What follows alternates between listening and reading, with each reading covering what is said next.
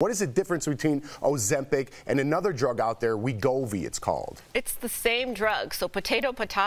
Semaglutide, the same medicine, is in both drugs. Ozempic is the marketing brand name for diabetes at a slightly lower dose. Wegovy is a marketing brand name for obesity. So it has the same, it has two different indications, the same medicine. Wow. So same dosage and everything? No, they're a little different dose. Oh, I see. So okay. the Wegovy is a little higher dose. The target dose is a little higher than Ozempic. Now, people are using Ozempic for weight loss, even though it's the diabetes version. But at the end of the day, it's the same drug, just a slightly lower dose. I have a problem with people stealing from the diabetics to get the weight loss drug. But let's not forget, there's a weight loss indication. This drug is also made for weight loss and FDA approved for that.